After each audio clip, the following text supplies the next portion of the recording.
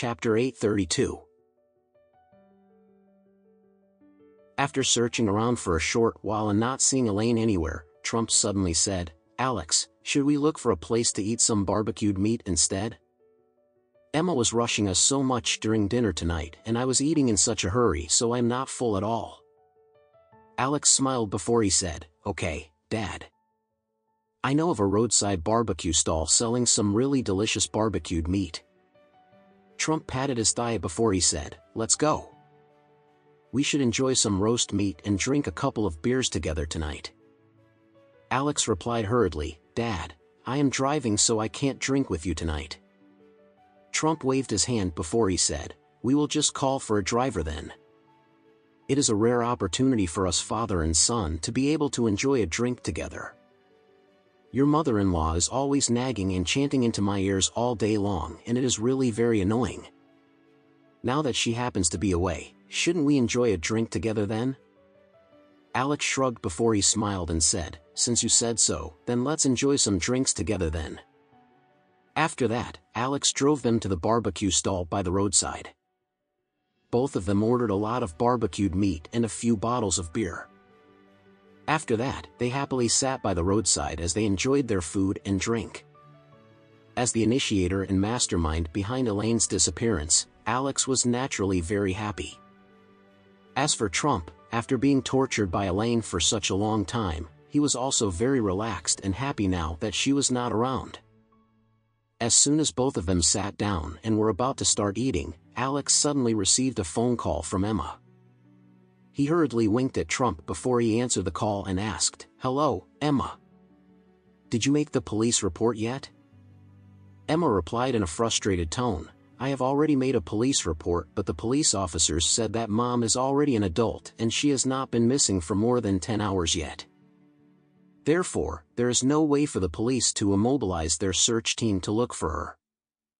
However, they have already entered her details into the system and they will notify me as soon as someone finds her." Alex replied, "That's good. In fact, what the police officer said is right. Your mom has only been missing for a few hours. So, how can they possibly send out a large group of police officers to look for her? The police officers would definitely have much more important things to do." "Well," Emma replied, "I just don't have a very good feeling about this. I can't help but feel that things are a little strange. I am really afraid that something bad has already happened to my mother. You know how her character and temper is.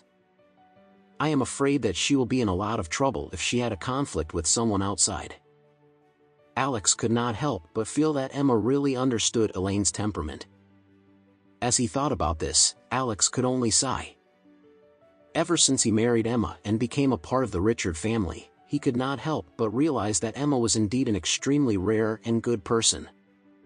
She was not only beautiful on the outside, because no matter how attractive she was, the most important thing was also the fact that she was truly a very kind and amazing person.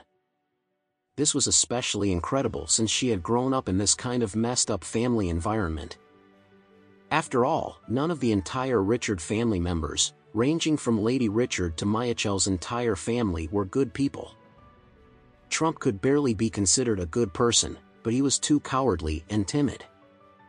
Alex really appreciated the fact that Emma could possess such a good and pure heart despite growing up in this kind of family. At this time, he began to ponder about what he should do with Elaine. If Elaine disappeared for a lifetime, there was no doubt that Emma would never be able to let it go at all. In other words, for the sake of his wife, he would have no choice but to let his stupid mother-in-law out of the detention center sooner or later.